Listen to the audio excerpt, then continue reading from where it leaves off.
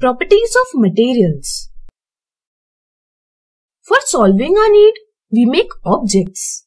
These objects are formed from materials. What will happen if you don't choose proper material for making the object?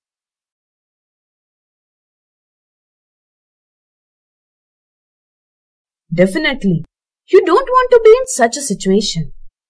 In order to make objects for specific need, we must understand the properties of materials. We will discuss these properties in this video. Appearance. It gives idea about the visual look of the material. If a material appears shiny, then we say that it have a property called lustre. Usually, metals have lustre. If you don't see lustre on metal, try to rub the metal with sandpaper. You will see the metallic lustre. Other materials did not have lustre. If you touch some objects, they appear either smooth or rough. The roughness is due to bumps on the surface. Similarly, some objects are hard while others are soft. With the term hardness, we mean that the material does not allow to change its shape. It does not allow anything to go into it or scratch over it. It does not break easily. If a material changes its shape, allows scratching over it, or break easily, then such material is soft material. State. Basically, materials exist in three states: solid, liquid, and gas. Those which have fixed shape and volume are solids. Those which have fixed volume but does not have fixed shape are liquids. And those which neither have fixed shape nor fixed volume are gases. Solubility. When we mix some materials such as sugar, salt, lemon juice, vinegar, etc. in water, then they completely disappears in it. That is, they get completely dissolved in water. We say that material is soluble in water. Other materials such as sand, chalk powder, coconut oil, kerosene, etc. does not disappear in water, and thus these are insoluble in water. Ability to float. Some materials such as wood, plastic, rubber, etc. have ability to stay on the surface of water. We say that these materials can float on water. There are other materials such as metals, sand, stone, etc. which when dropped in water goes at the bottom.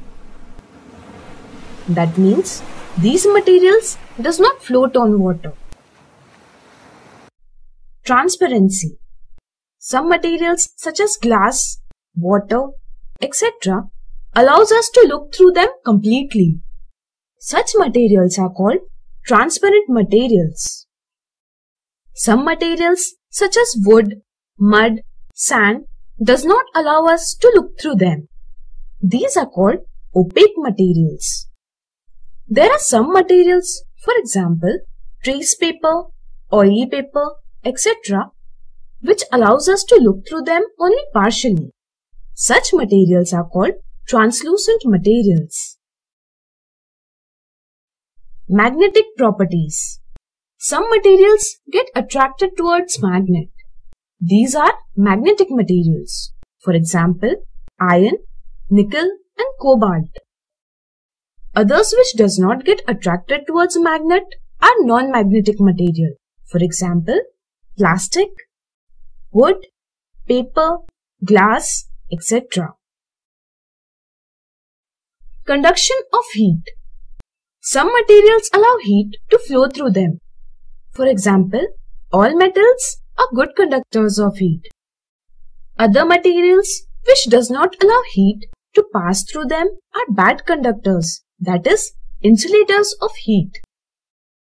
For example, wood, plastic, cotton, glass, etc. Electricity. Some materials allow electricity to pass through them. These are called conductors. For example, all metals, salt solution, etc. Other materials which does not allow electricity to pass through them are insulators. For example, wood, plastic, glass, cotton, oil, distilled water, etc. We can use any property to classify the material. For example, here are some materials and we need to classify them according to electrical conduction. Can we do that? Yes, the answer is like this.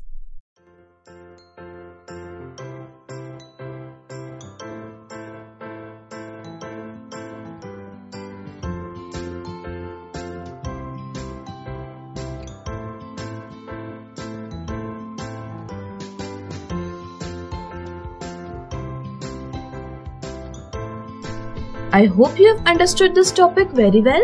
Thanks for watching this video. For more videos, log on to LearnFatafat.com and get your favorite course the way you want.